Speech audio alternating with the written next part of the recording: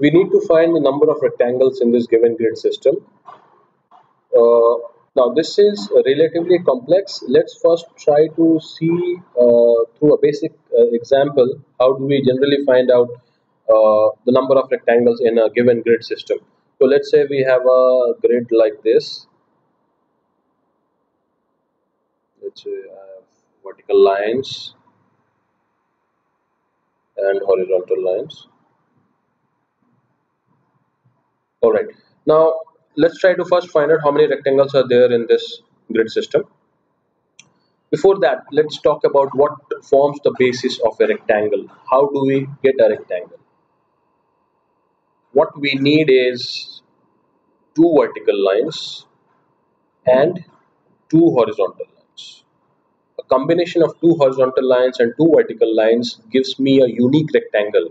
When I say unique, in this case, it is this rectangle. So every set of unique vertical lines and unique horizontal lines gives us one unique rectangle. Now let's use this concept to find out the result for this grid. Now we are talking about seeing how many number of ways can we select two vertical lines from all the vertical lines in this grid, and in how many ways can we select two horizontal lines from the set of given horizontal lines in this grid. So let's count the vertical lines first. We have 1, 2, 3, 4, and 5 vertical lines. We have 1, 2, 3, 4, and 5 horizontal lines as well. Now we can choose two vertical lines from 5 in 5C2 ways. Same with horizontal lines, we can choose two from 5 horizontal lines in 5C2 ways, and we need an AND operation because we need both vertical as well as horizontal lines. It's not just that in isolation vertical lines can produce a rectangle. We need both. So AND operation is mandatory here, which means a multiplication sign here, which means 5C2 squared is the number of rectangles for this grid system. Now let's build on this and extend this concept to solve this original problem that we had. Now, if you see this grid system carefully, we can break this down into two different parts. One grid system can be this one, and the other grid system can be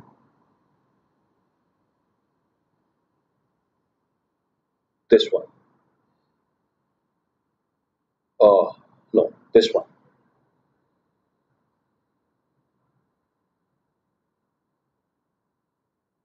right? Let's say these two are the system. Now we can easily find out the number of rectangles in each of these grid systems, right? Let's try to do that. So we would need the number of vertical lines and horizontal lines. So let's try to find out.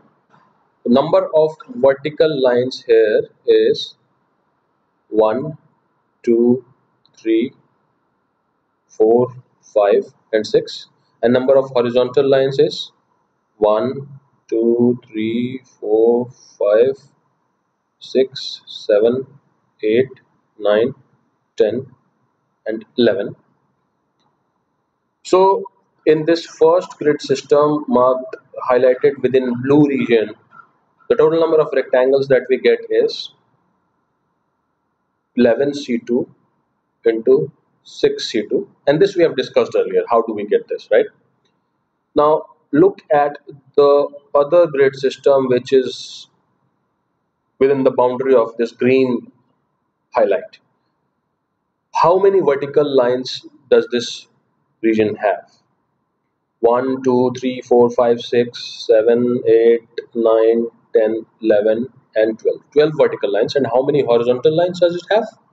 1, 2, 3, 4, 5, and 6.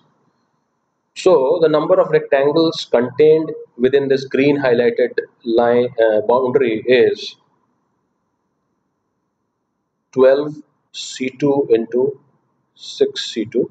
We're gonna add this to the previous result, but The catch here now is that it's like solving a union problem of the set theory, wherein this region that I'm going to highlight now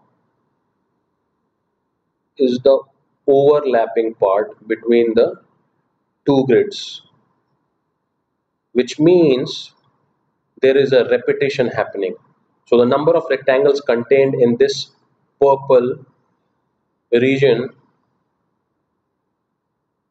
have been counted twice. We need to account for that. We need to subtract one such repetition in order to get the unique result, in order to get the union.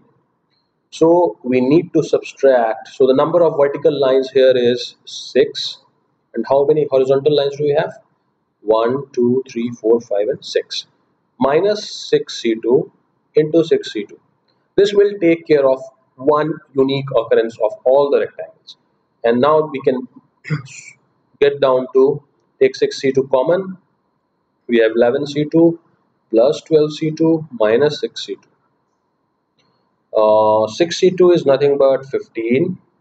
11C2 is 55 plus 66 minus 50. 15 minus 55 minus 15 is 40 plus 66. 106 into 15. So we are talking about 15 into 106, which is 1590. These are the total number of rectangles contained in this grid system. And this is how you can solve such problems. You have to understand the basic concept and then build on from there on. And as the problem is, you can customize your solution accordingly.